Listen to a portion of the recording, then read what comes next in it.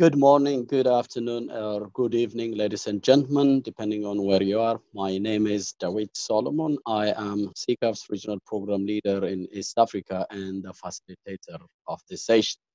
On behalf of CCAFs and our CG and non-CG partners, I would like to welcome you to this virtual relay launch event of transforming food systems under changing climate.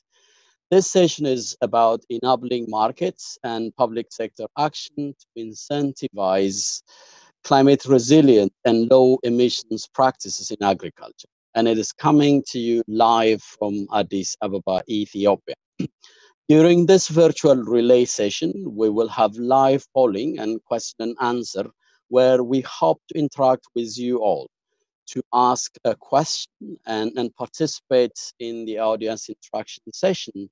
You may need to download the Hova app. To get also action, please download the report at the transformingfoodsystems.com link so that you can get also a full idea about all the other sessions and an overall idea of the transformation initiative. So, ladies and gentlemen, if you look at agriculture, agriculture is key for food and nutrition, natural resources management, and economic development. If you look at the region that, for example, that we are engaged in East Africa alone, about 250 million people are in one way or the other engaged in agriculture. And this sector contributes from 25 to 45% of the GDP. So it is absolutely important. Overall, we can say that this sector is a strategic channel of influence when it comes to food and nutrition, environment, health, poverty, conflict, and migration. However, there is an over-reliance of agriculture agriculture in this region and in most areas where we work on subsistence and smallholder rain-fed agriculture systems. Production increases often are achieved through unsustainable ways, or overall, we can say that the sector faces, for example, four major challenges: environmental, economic, human and institutional capacity, and social demographic related ones. The other one, and which is also most important, is that if you look, climate variability and change is becoming more and more, bringing more and more challenge, and it's become an additional risk multiplier for agriculture and food and nutrition security. So the question is, how do we bring about more than 200 million farmers into appropriate market by 2030 through increased profitability and market development? With a focus on East Africa, this session will discuss how public and private sector stakeholders could facilitate the scaling out of climate resilient or low emissions practices through enabling market digitization and incentives. To discuss this with us, we have invited leading experts from government, representatives of Farmers Union and Farmers Federation, private sector, NGOs, and from the African Union. So, African Union.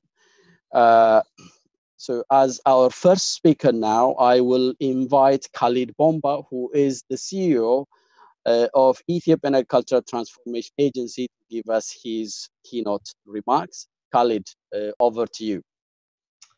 Thank you, Dawit, and thank you for giving me the opportunity to speak about the progress in Ethiopia as it relates to transforming food systems and the relevance of this very much needed report.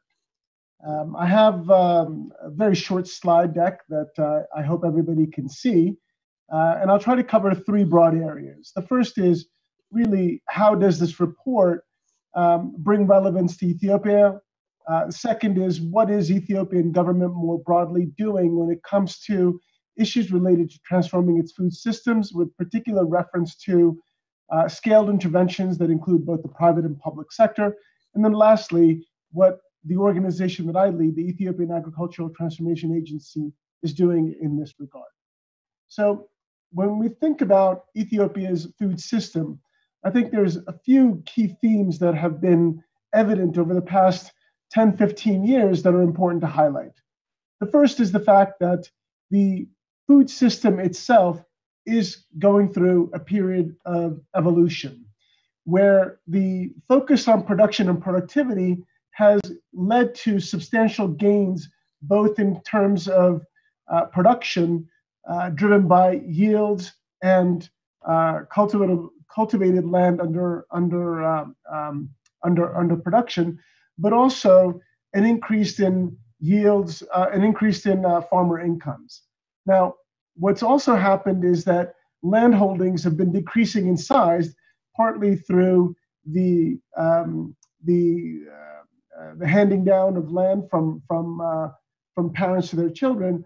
But what that's led to is an increased concentration or an increased focus on rental markets, but also other practical and innovative solutions, such as the clustering of farmers to create economies of scale through what we're calling production clusters. Another major innovation that's happening over the past decade or so is an increased focus across the supply chain itself. What we've seen is that the initial focus just on production and productivity to address food security issues is insufficient to really deal with the challenges of a food system approach. And as a result, there's increased focus on the market side of the equation, but also in thinking about issues related to climate change, issues related to job creation, and issues that are much broader than just the agricultural system itself, and includes other ministries such as the Ministry of Water and Energy, the Ministry of Trade and Industry, the Ministry of Transportation, as well as issues related to logistics. So it's really a broad systems approach that we've been looking at.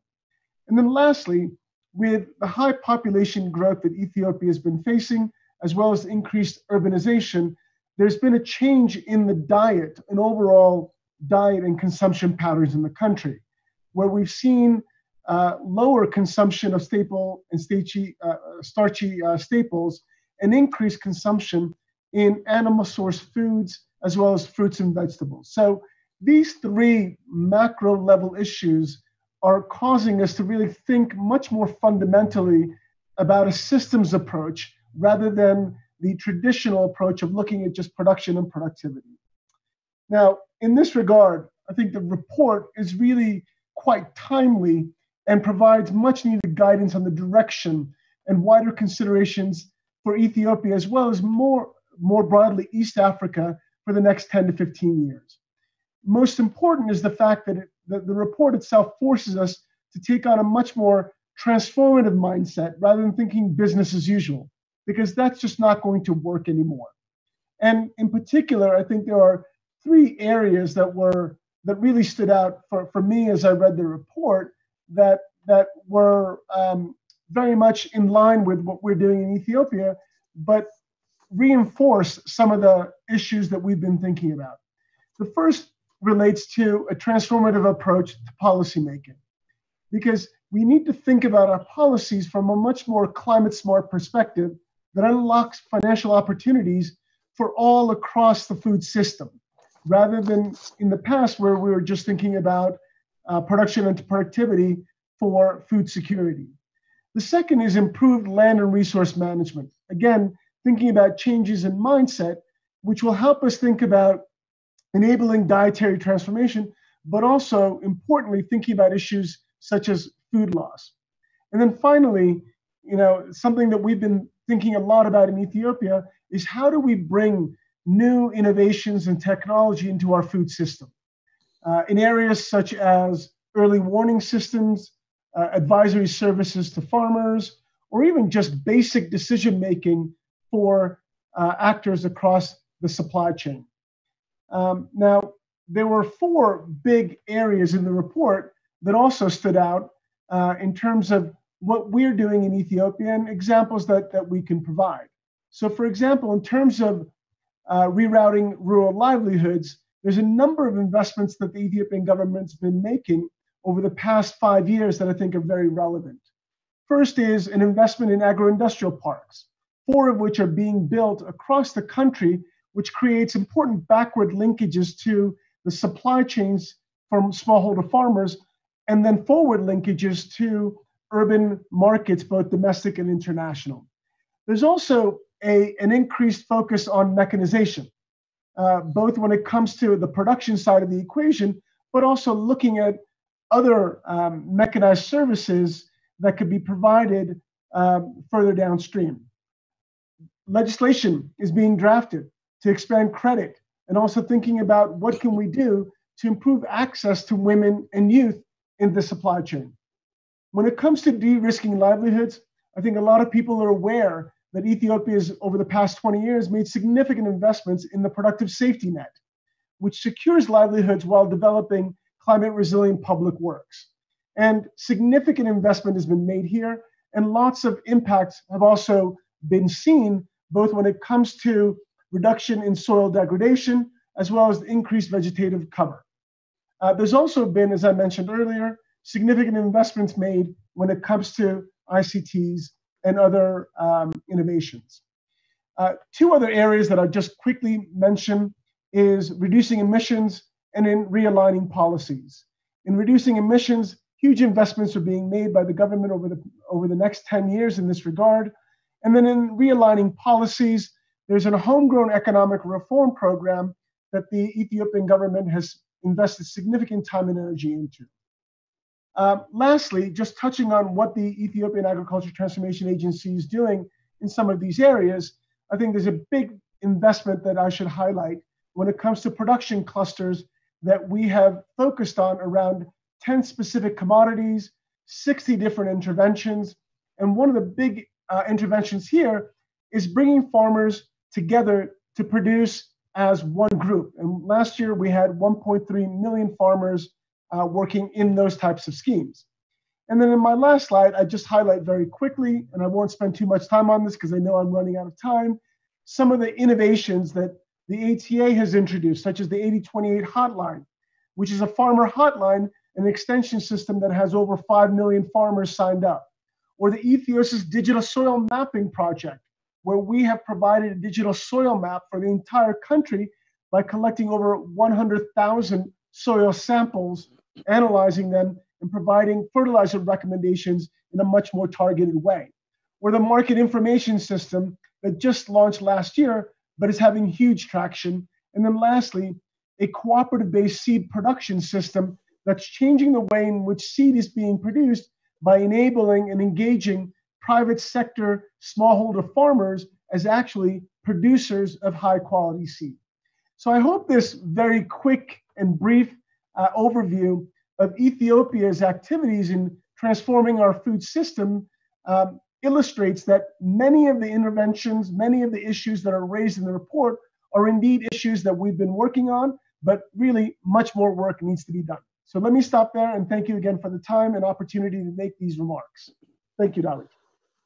Khalid, thank you. Thank you very much for that insight. We know that the African Union keeps an agricultural transformation scorecard, and Ethiopia is doing really very well. And the role that Ethiopia's agricultural transformation is playing in that. So we really appreciate it.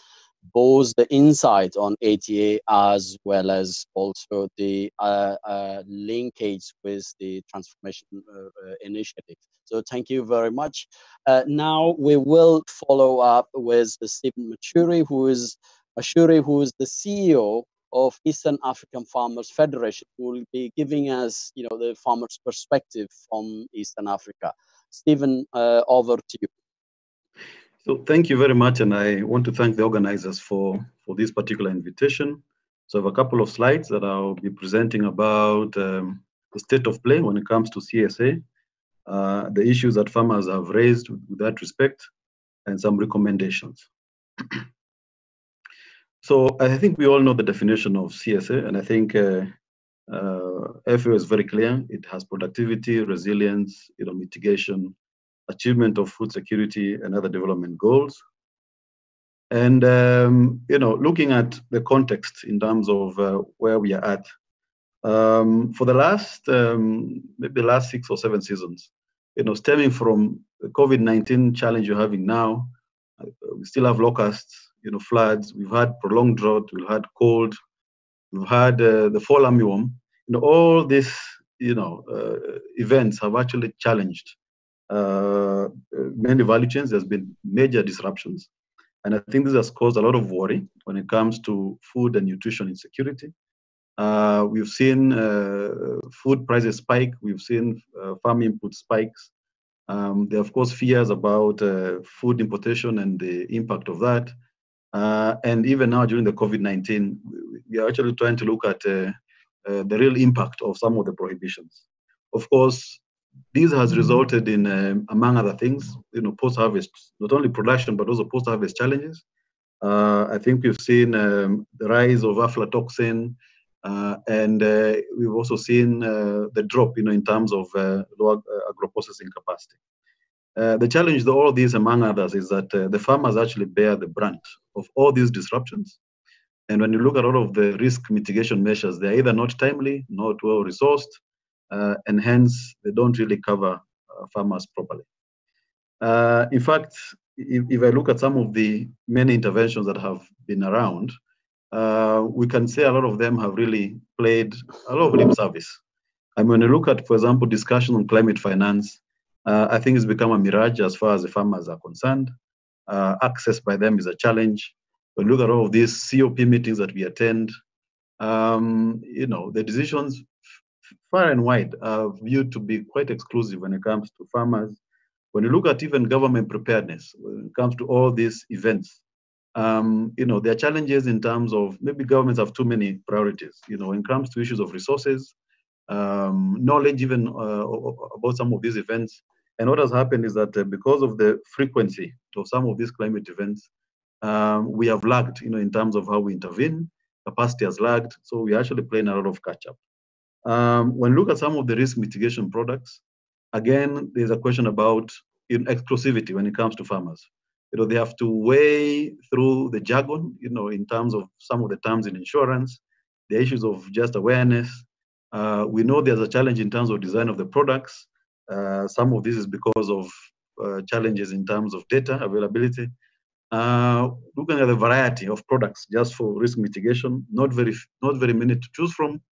And of course, perils have been reviewed over time, the latest casualty being the folamin, which was dropped off. So, there are challenges. And we even know some of those providers also have capacity challenges. When you look at some of the credit companies, some of the insurance companies, there are major capacity issues when it comes to understanding agriculture. When it comes to issues of policy, and I think this has been, a challenge over time.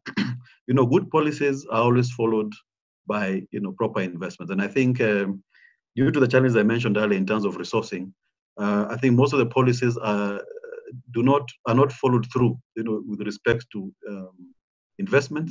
So there are many islands of successes that don't really converge. Of course, issues of data asymmetry. Now everybody is falling over themselves trying to collect data, but there's a challenge in terms of standards, in terms of how this data is collected. And I think probably later in the future we may start coalescing around collectivity when it comes to data, and it may probably help in terms of decision making. So what I'm saying in summary is that agriculture has so many moving parts, and there are as many moving parts as there are partners and actors. And when you look at value chains are so diverse between and among themselves, and this even cuts across various the many countries. And I think the challenge that I mentioned earlier is that some of the interventions have been viewed to be very piecemeal, resulting in islands of success, and the general collective picture is quite worrying.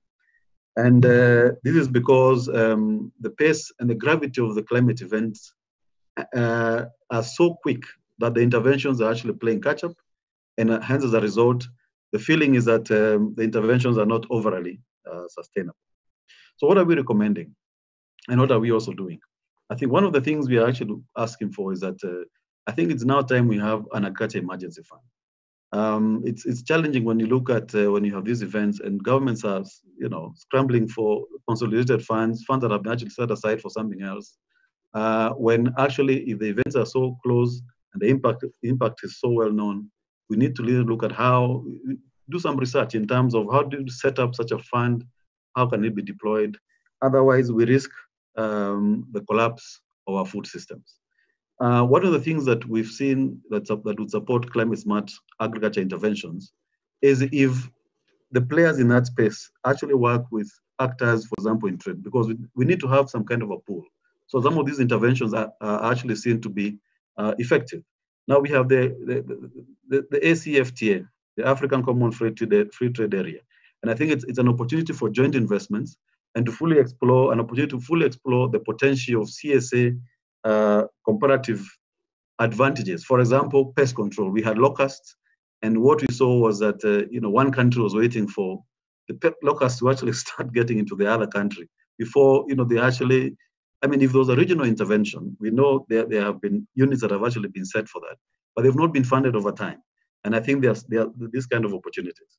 When it comes to issues of post-harvest, and I think it's very critical now, looking at the COVID issues, we actually need to rethink about post-harvest beyond grain and preservation, storage, and processing. So we need to look at how we can store more vegetables, more fruits, meat, milk, and create awareness about this. We need to think about nutritional security, going forward. The digitizing agriculture, I think now is the opportunity to actually do it. As an organization, we are actually doing it. We have an e-platform. We have about 250,000 farmers there. We're in 3 countries. But the beauty about digital agriculture is that it creates so many other opportunities. When it comes to, for example, technology transfer, issues of logistics, finance. I mean, we know that. The challenge we have is that everybody's doing it. And many of these platforms are actually crumbling. And you actually need to really rethink, in terms of how do we improve some of the business models, the services that have been provided, deployment of the same capacity, as well as sustainability. I think to be effective when it comes to CSA, we need to really think about how we can improve our decision-making mechanisms. And one of the ways is actually digitizing agriculture. Thank you very much for listening to me. Appreciate it. Thank you very much, Stephen, for giving us the perspective of the perspective from East African farmers, both the challenge and also opportunities. And we'll get back to you on the Q&A session if the audience have further questions or they need, certain things to be elaborated. But thank you very much. Now we will go to Fati Nazi Hassane, who is the Division Supervisor on Human Capital and Institutions Development at the African Union Development Agency and the new Partnership for African Development, which is NEPAD. Fati, over to you. Thank you. Thank you very much, Dawit. And good morning to all. I will try to be brief. I have some slides. Can you see my slides? Are you able to see my slides, Dawit? Yeah. Yes. Okay. Thank you very much. So I will talk about what we're doing in the nexus of food system and climate change as AUD and NEPAD. First, I would like to introduce what is AUD and NEPAD for maybe the few of you who do not know AUD and NEPAD, and then touch to the Africans' approach to the climate change, and then focusing more precisely on what AUD and NEPAD is doing. So as most of you may know, AUD and NEPAD is the African Union Development Agency. It was built on the previous NEPAD Planning and Coordinating Agency. And in November 2018, it was created by the heads of states of African Union with a twofold mandate. The first one is to coordinate and execute the priority regional projects and programs for regional integration with a clear view to support the realization of Agenda 2063, which is a strategy, a blueprint, and also a vision of Africa's development. And the second part of our mandate is to strengthen the capacity of AU member states. While doing this, we are advancing knowledge-based advisory support. We mobilize the resources, and we work as the technical interface for all the stakeholders and development partners.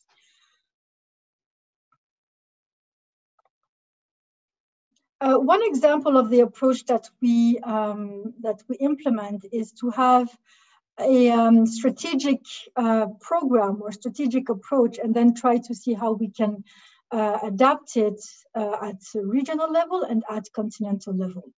For example, on the food system, nutrition and food system implementation plan that was developed and adopted last year, what we're trying to do is to support the Agenda 2063 and support the member states in their activities and actions to address malnutrition more effectively.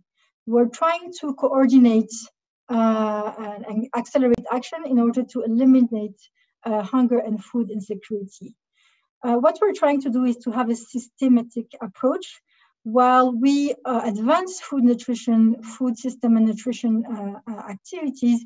We do this in link with climate change issues, nutrition issues, obviously, human capital, environment, but also economic development, with clear linkages with regional integration, movement of goods.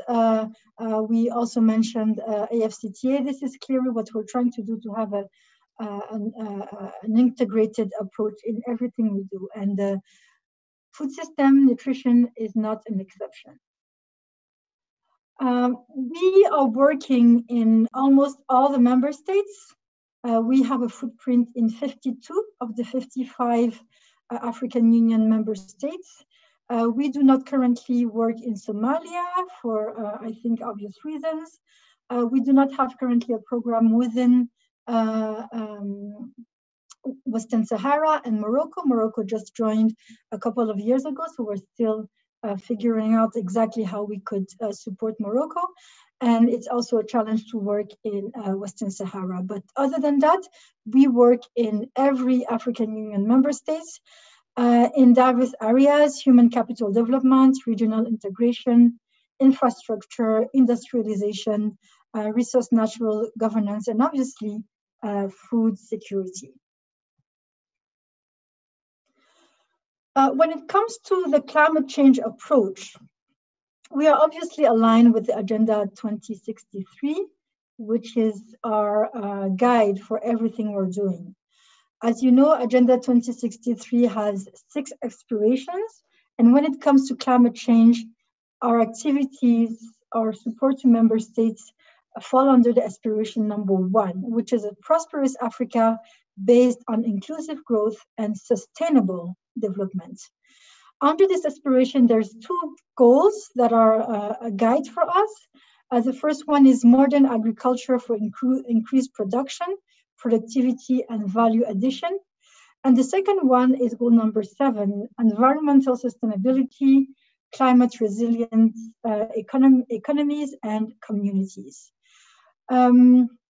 We design and implement our support to African Union member states, keeping in mind, obviously, our mandate, but also recognizing that Africa contributes to less than 5% of the global carbon emissions. But in the other hand, Africa is paying the price of climate change. We also know that Africa shall address the global change of climate by prioritizing adaptation to climate change and climate shocks. We do have a climate smart agriculture set of activities, and it's basically twofold. The first one is to support member states in achieving national climate change priorities and targets under the Paris Climate Change Agreement. We do support African Union member states in accessing the Green Climate Fund. So we provide technical support for them to be able to access these funds, and to be able also to design and implement actions that are responding to their national priorities. On another hand, we also play the role of, as I mentioned, evidence-based technical advisory. We play a role of knowledge broker by supporting member states within 3 objectives: sustainably increasing the agricultural productivity, adapting and building resilience of agricultural and food systems to climate change at multiple levels, starting from the smallholder farmers specifically women farmers, up to the support to governance and government action. And we are also trying to support the member states in removing gas emission where it's greenhouse gas emission where it's possible. Another type of activity that we undertake is through partnerships. As you know, partnership is at the core of NEPAD spirit. NEPAD is really the new partnership for Africa development. So we form partnerships everywhere possible. And specifically, one of the partnerships is with the EAT. And we commissioned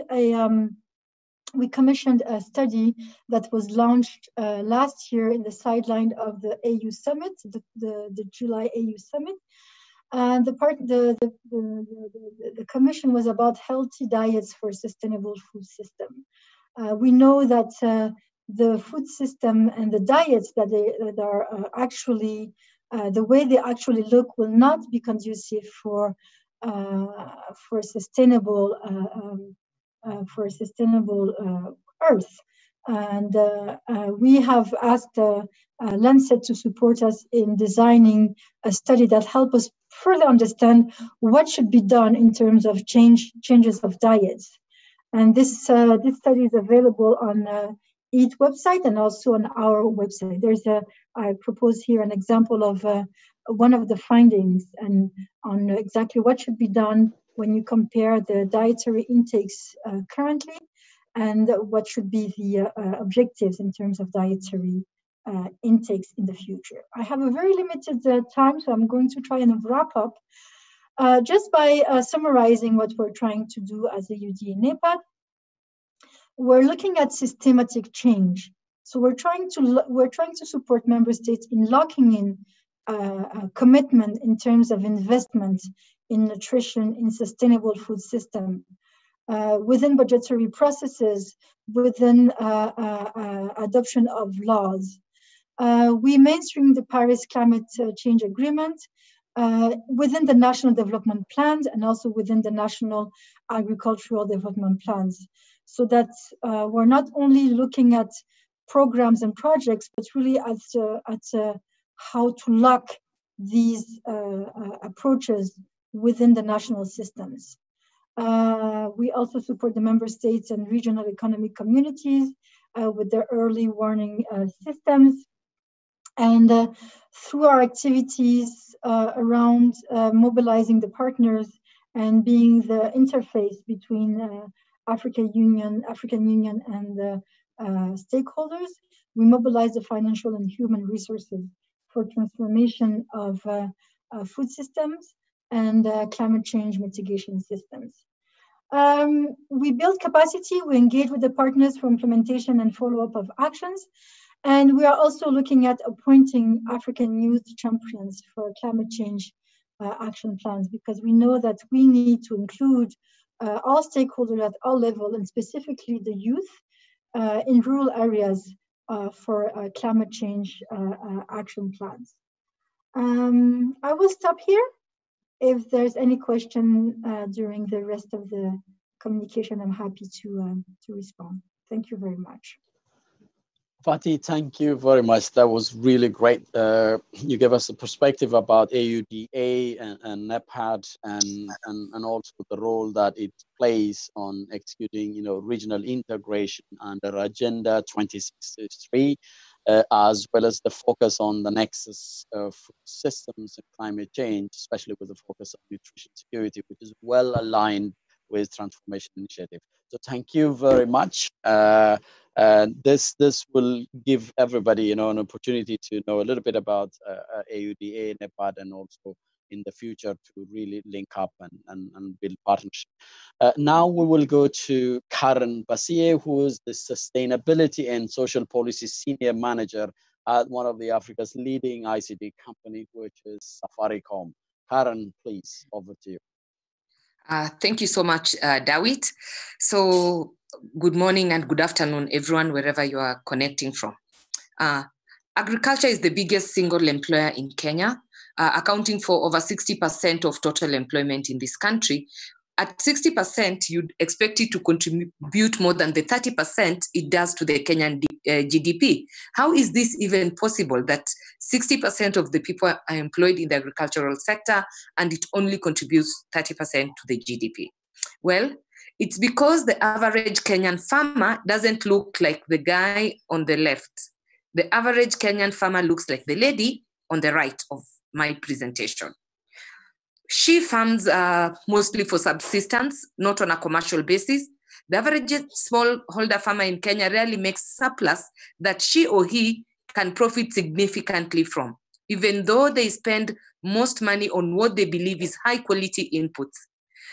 You see, there are many challenges facing the Kenya's agricultural sector, from inefficient distributed government subsidies to pure weather forecasting to climate change threats to parallel yet sadly cheap and poor quality farm inputs. And it is because of all these things that our farmers in Kenya cannot compete with their counterparts in America, Europe, and Asia, despite here in Kenya, where we are enjoying best climate and some soils. So many smallholder farmers in Kenya will remain smallholder farmers forever, with no quantum leap in income to allow them to grow. To grow. So these are just the challenges I've talked about. And if you look at some of the other challenges that face the farmer is they have no access to credit. They have a lot of post-loss harvest associated, and they struggle. Agribusinesses in Kenya are really struggling. So at Safaricom, we asked ourselves, what can we do to transform the lives of smallholder farmers and therefore the fortunes of this agricultural sector? So we came up with a solution called DigiFarm. So in Safaricom, we believe in harnessing the power of digital technologies to pilot, accelerate, and scale innovative ideas with high potential for impact in food, agriculture, and climate. So what is DigiFarm? DigiFarm is an integrated mobile platform that offers farmers convenient, one-stop access to a suite of information and financial services, including quality products, customized information on farming best practices, on climate change, weather patterns, access to credit and credit facilities, and also information. The farmers can share information and transact with their fellow farmers. So what is the vision of DigiFarm? The vision of DigiFarm is to make the smallholder farmer wealthier from their same piece of land by addressing the below gaps. So we look at knowledge on best farming practices and quality inputs. We look at access to financial services, credit, climate, crop insurance. Then we look at access to markets. This is what we found that the farmers really struggle with. And DigiFarm, as a solution, is here to help farmers bridge the gaps I have just mentioned. So you may ask me, how does it work? The whole concept is behind a buyer-driven demand. So we look at what do the buyers, what does the market want? And so then we profile the different farmers and they register in the system, and we work with our county governments here in Kenya to register these farmers and profile the farmers who could grow or who have potential to do this or interested farmers. So once the farmer profiling is done and the farmers are part of the system, we look at input packages provided, ideally mapped to DigiFarm depots. So we have depots across the country where the farmers can go to get the inputs they need. Then we give them loans and insurance. So there's the size of land is determined by the package, the input package you get. So we have a loan tenor system for them, and it is determined by the value chain. So in case you're a sunflower farmer, you have 3 months loan. Then we have the buyer. So the buyer, in this case, helps in the production. So the buyer, we know what the buyer wants. So we produce specifically with the farmers for the buyer, and the farmers learn and how to harvest and all that. When the crop is ready, the farmers take them to a designated collection center where the buyer will assess the quality. Then the payment is made via our mobile money platform, that is M-Pesa. So DigiFarm features self-registration, where as a farmer, you opt in. We don't force you, you opt in. You can access information, as I've said, about livestock, about crops, about best farming practices, weather patterns, insurance, and that kind of information. Then you can get discounted farm input. So if you're a farmer on this platform, we have farm depots that we've partnered with, where the farmer can go and get discounted quality products that they can use for their farms. They also get loan facilities on the platform where they can use to buy the seeds and everything. And when they harvest, they do pay back. Then we have also the DigiSoko. So DigiSoko is the digital market. So registered farmers have access to market services where they can sell their products at favorable rates. So what does this look like on the ground? So I'm just showing you a cross-section of pictures where farmers can redeem inputs in one of the engineering depots. Engineering is a place in Kenya, engineer. Then we do soil analysis. So we help the farmers do soil analysis so that you're not just over-fertilizing or under-fertilizing your farm. So you have a soil analysis report. This is just some of the farmers that we have interacted with. We have sunflower farmers in Makueni. We have potato farmers in Marakwet. We also have farm barazas where the farmers sit down and they're educated on agriculture and irrigation, because most of our struggles here in Kenya, the farmers depend on rain-fed agriculture. So in some places, we do encourage irrigation so that farming is continuous throughout the year. So what are some of the challenges and opportunities that we see in this area? So we see that digitization of farming is a great thing, but access to platforms in rural areas and the targeted farmers. These farmers are small-scale farmers, so they have problems accessing internet, as well as having phones that are internet ready. But DigiFarm runs on a USSD platform, but for them to learn more, they may need to move here. Then we are looking at opportunities to use drones to collect real-time in-depth data on food, agriculture, natural disasters, damages to them. So that's an area where there's great opportunity. We see a lot of locust and fall armyworms and early warning systems. And I think Stephen hinted to this in his presentation, as well as hinting to digitization of agriculture. Then we look at climate change, predictions and early warning. I think here in Kenya, the rain has become unpredictable. So we have unpredictable weather patterns, so planting seasons and so on. So if you're a farmer who depends solely on rain-fed agriculture, then you have a problem. But we see it as an opportunity for farmers to be able to tap into. Then looking at the future and where we are going in terms of digital services, there's still opportunity to use IoT, Internet of Things, for data analytics on climate and agriculture, so that the farmers get real-time information and we can do the analytics for them. So I'll stop here and I'll be happy to answer any questions in regards to my presentation. Thank you. Karen, thank you very much for giving us the perspective from the Safaricom side and the role that digital platforms such as DigiFarm can play as a one-stop shop. Now we will go to Rikin Gandhi, who is the CEO of Digital Green, to give us the insight about what Digital Green is doing and how it is also aligned with the transformation initiative. Thank you very much, and Rikin, over to you. Great, thank you so much, Dawit. Imagine you're an agricultural extension officer tasked with training farmers on a climate-smart agricultural practice. Farms are remote and terrains difficult to navigate. Communities are large and diverse.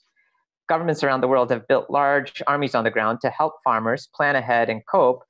But even in countries like Ethiopia that have made major investments in having more than 60,000 extension agents, it still is a daunting challenge given the sheer number and diversity of farmers. There's also the issue of motivation for farmers to trust an extension agent coming in from the outside, the generic information that may not always be relevant, and the natural biases that farmers will have toward realizing rewards in the present. So at the same time, though, farmers already exchange information with each other about what crops they grow and how they grow them with their families and with their neighbors.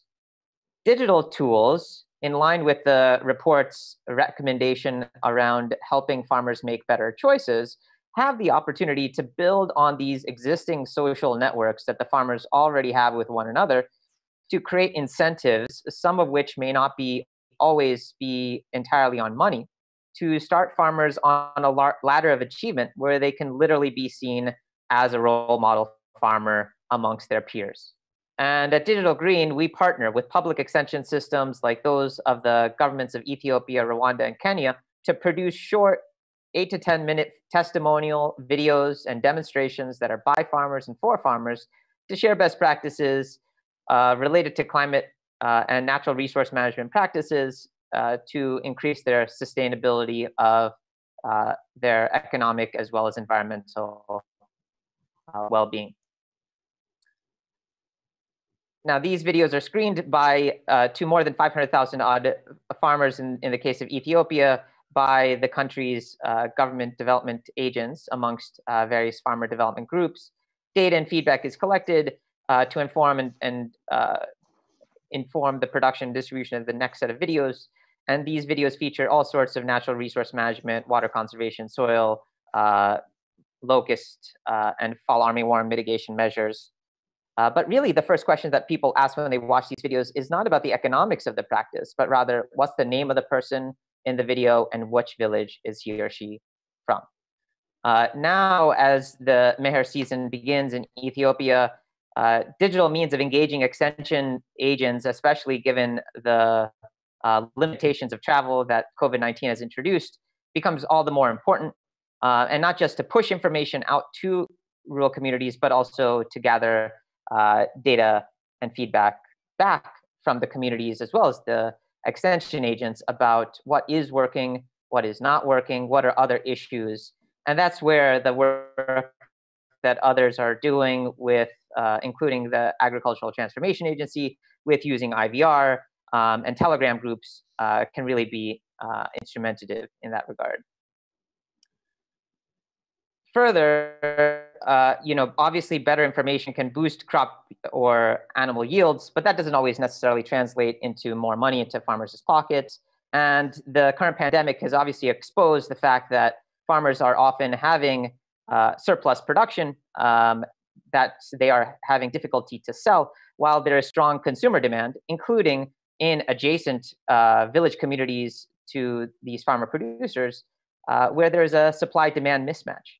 And government and research centers themselves also have challenges of having a great sense of what exactly is taking place given the COVID situation. At the same time, there is a growing group of startups in the agri-tech space across East Africa that are developing all sorts of solutions, from precision agriculture to IoT to drones and marketplaces for inputs and offtake, that now have an opportunity, in line with the report's recommendation of driving social change for more sustainable decision making, that a real movement that engages youth across the region can create opportunities for convergence and coordination across these various interventions across the agricultural and food system.